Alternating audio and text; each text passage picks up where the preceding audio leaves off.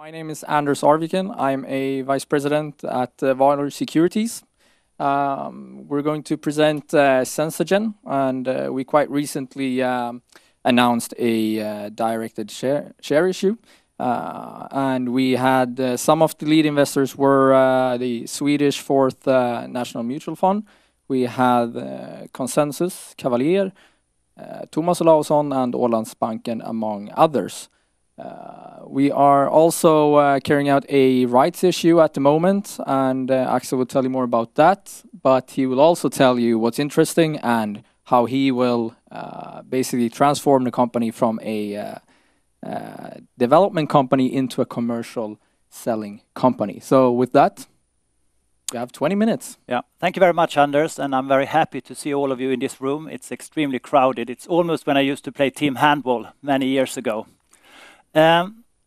Since June this year, I am the managing director of SenzaGen, and my mission, as you see on this screen, is to move this company from a research company into a profitable commercial organization.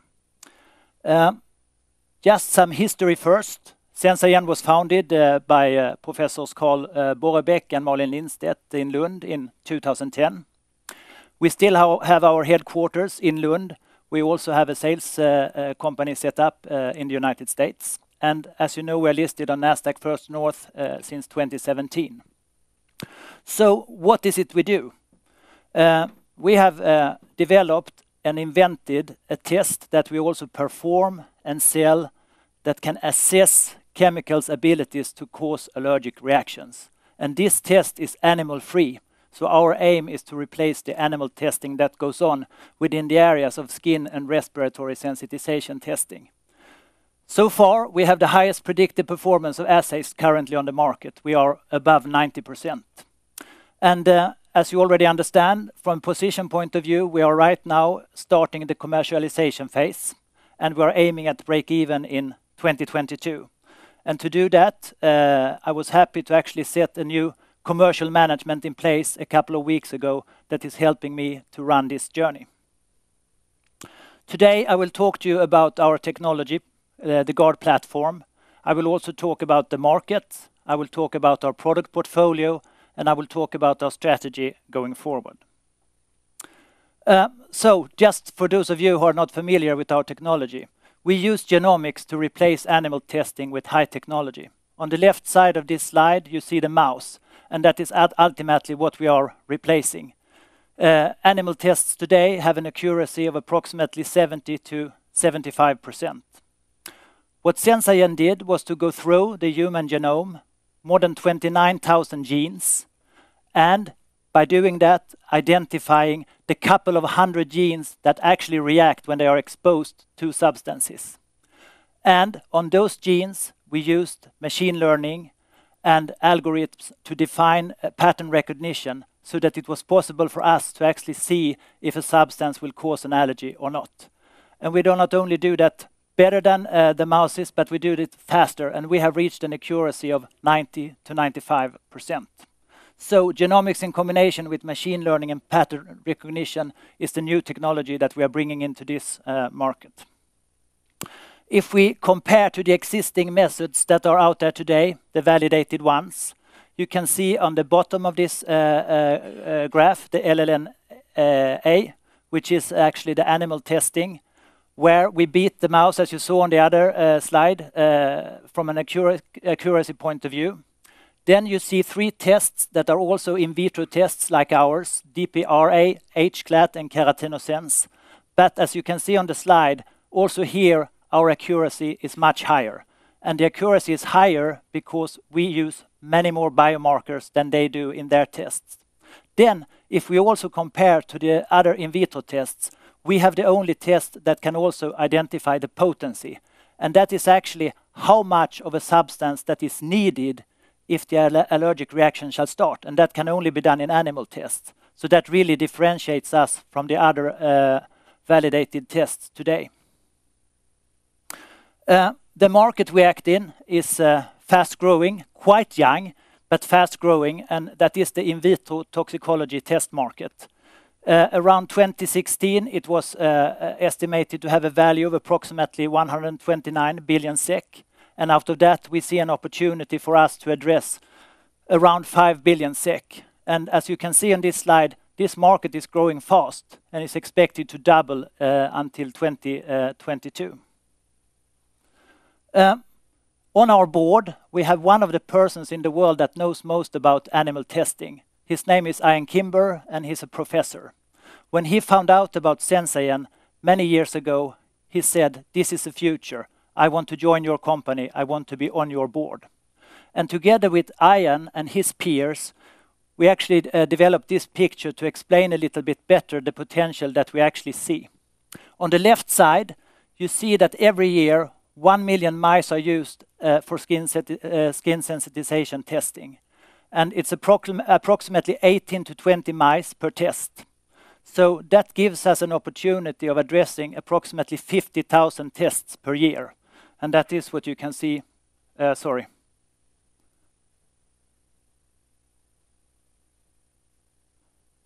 That is what you can see right here. And here we address that potential with GuardSkin and GuardSkin medical device.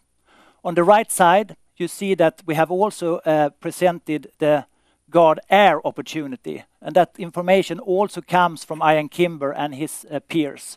And they say that this market has a potential that is at least on the same size as the one on the left. And this one I have not actually used in my break-even analysis. So this is something that is on top of the case that we're presenting right now. And on the top, you can see an estimation of what it takes for us to reach break-even. If we compare to the cost base we had in 2018, it would take approximately 800 tests for us to reach break-even. So it's not that many tests actually that are necessary for us to go into this, to hit the target that we have set. Because of that and the regulatory changes that are going on in the market, we feel that our offer can really be a game changer. And if you look at the regulatory landscape today, you can see that there are some areas, the ones that are here in black, where there is already an animal ban in place, and that is for the area of cosmetics. So that is the EU, it is Brazil, it is India, and it is Australia. Then you see that there are some areas in brown where prohibitions are considered, Canada, the US, Southeast Asia. And already today, there are places or areas in the US, like California, where they are actually banning animal tests. And then finally, there are also regions where there are guidelines to use alternatives, but where they have not at all taken the step yet to ban the animal testing. So with this as a base and some other trends that we see in the market, we feel that there are lots of things that are really helping SenzaGen in its move forward. First of all, the animal testing ban, and that you can also see if you look at the different authorities, web pages and so on. There is a will to get away from the animal testing. It will not be possible to avoid it completely, that's not what I'm saying, but there is a clear will to get away from the animal testing. Secondly, there are, from many of the stakeholders out there, a need for improved test results, higher accuracy and faster turnaround times, and also here we can support that process.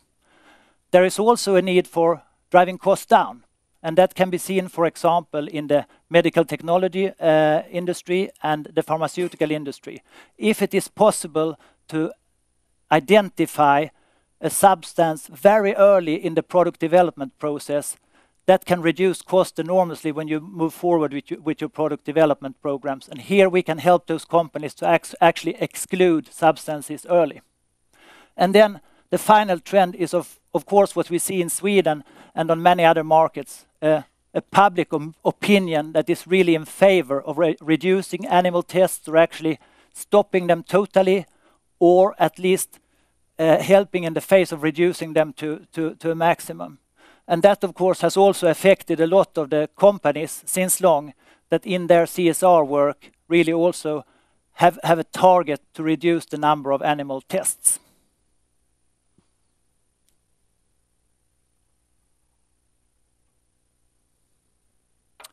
The industries that SenzaGen has chosen to address I was very happy about to see when I joined the company. It is 4 industries where there is a huge need of this type of testing. It is the cosmetics industry, the chemicals industry, the pharmaceutical industry, and the medical devices industry. And for those industries, SenzaGen has developed different tests.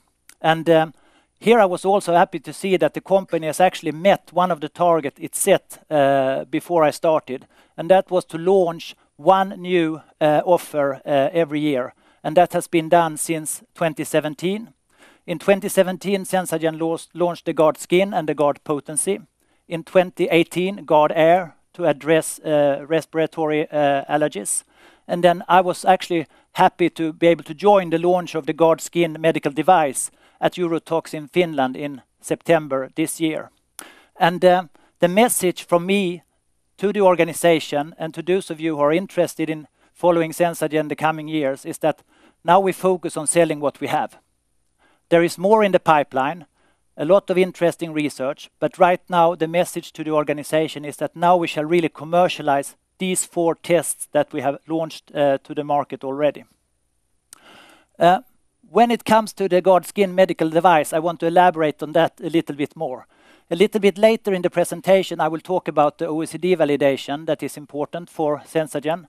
But when we address the medical device segment, the OECD validation is not in play. And in this segment, we address companies that really want to run these types of tests in the product development phase. And right now, there is a large need of expertise and support in this area because both the ISO regulations are getting tougher and the medical device regulation is increasing the demand on these types of companies to run tests on the products. So this is a good opportunity for SenzaGen. And here our goal is to have our method included in the new and updated ISO standard. And we are already in the appendix today. So look at what I've said so far as sort of an as-is description of the situation. And what we will then do going forward. We talked about the issues right now, and of course it was important for me to raise capital very early so that I could set the whole company in motion afterwards. So as you know now, we aim at break even in 2022, and we also aim at becoming the new global golden standard for in vitro sensitization testing. We will not be the global standard until we have the OECD validation, that is clear. But there is a work to do in preparation for that. So my priorities right now with the organization is first to implement the commercial organization in the market. Second, it is to increase the general Guard platform awareness. We still have a lot to do when it comes to participating in conferences and different meetings around the world to talk about this technology. Thirdly, it is to sell the products that we have launched today, as I told you before. Number 4 is to increase our presence in the geographical areas where we really want to be the coming years, and that is the EU and the United States. And we will do that by direct sales and by adding more distributors and contract research organizations to our network. And if the team is able to deliver on those 4, we have also said that since we also are a research organization, we will spend some time on the pipeline for the future. We will of course not stop the research, not at all, but right now the main focus is on selling what we have. And all of this we do because, as many of you know, there is a pending OECD validation where we expect to get the next piece of information in 2020. And what we want to do is to prepare the markets as much as we can before we get that validation. So when we have it, the market shall be ready for the CROs to really address. So what can we do then before we have the OECD validation? We have worked quite hard now with analyzing the regulatory landscape in the different regions. And first of all, we cannot be all over the world. So as you see in the top of this slide, we have decided to address the EU and the United States first of all. And at the top of the slide, you see the different segments, market segments, the industries that we are in. I have split the chemicals into chemicals and agrochemicals, but otherwise you recognize cosmetics, pharma, and medical device. And in those 4, or 5, depending on the way we look at it, we can actually work with the end customers in the product development phase that I have talked about before, and also when there is a need for a pre-registration or where they need another test method to have as weight of evidence. So this is the work that we are doing right now. And I can say that it's been quite interesting for me actually to participate in these types of calls myself, calling companies like Trelleborg in Sweden, the Lundbeck Pharma in Denmark and so on, and to see that when you start to talk to these types of companies, they are immediately interested and invite us to meetings. I have also, the last 10 days, traveled in the US, where I've met both suppliers, CROs and customers. And when we start to have these discussions with them about the potential of the test and how it can help them to reduce cost, it's great to see the interest that they have. So this is before the OECD validation. Then, when we have the OECD validation, you see that then the cosmetics and chemicals market open up in a different way, because then we become a recommended test method. And that means that all the CROs will use our method. And that, of course, is the time when we can start to talk about becoming an industry standard. So, the business model that we will use is one that I'm very familiar with from the time I had with BioGaia. And that means working through distributors to reach the market so that we can get an exponential effect on the resources that we invest ourselves. So the aim, long term, is that 80% of the business shall come from contract laboratories that actually have a license to our tests. And then another 10% from distributors, which means that they are recommending us, that we do the tests in our own laboratory, and then 10% direct sales. But we are not at all there today. Today, 90% of the sales are direct sales from our organization, where we run the tests in our own laboratory. But this is what we are trying to build towards. Today, we have 9 CRO partnerships, contract research organization partnerships around the world. And 2 of them, Charles River and Eurofins, are among the top 5 in the world. In addition to these, we have another 9 discussions ongoing with other CROs. And one of the aims I have is to be able to communicate to you going forward that we add new CROs to our network. We also have direct customers today, and we are very happy that those customers are actually recurring customers. So when they have started to use our tests, they come back to us again. An important customer here is Croda, actually using our tests as part of the REACH registration, which is also a good quality stamp for us and for what we do. We can offer them more than what they have today. So how shall we reach the break-even? How will the sales be split? The way I built the case together with the organization is really looking at where we have the sales today and where we see the interest. And then it becomes evident that the largest part will come from the chemical segment, and then there is an even split between cosmetics, pharma, and medical devices. Maybe with a little question mark around medical devices, because the feedback I have received now the last weeks after the launch of the medical device test platform can actually mean that that will move a little bit faster than I thought a couple of months ago. From a geographic point of view, 85% of the sales will come from the EU and the US. And what you see on the top, the 15% from Asia, will more likely come closer to 2022 than today. The team that will help me to do this, I'm very happy about. It is a strong commercial team where the VP sales is actually Peter Nelstedt, whom I had a very, I would say, positive competition with when he was running Probi and I was running BioGaia. We see that we can build sales organizations. We have the same idea of how to build sales organizations. Peter is supported by Anna Chauvier Hansson, who has her main task to recruit new CROs and to build that network for us. And then Tina Dackemark-Lavesson, who is actually used to running exactly the type of marketing that we need today. She did that, for example, in CellaVision, when CellaVision was where we are today many years ago. So, the strategy is set. We are working with the activities, and left to do now is, of course, the hard work to deliver on what we have said. So, thank you very much for listening.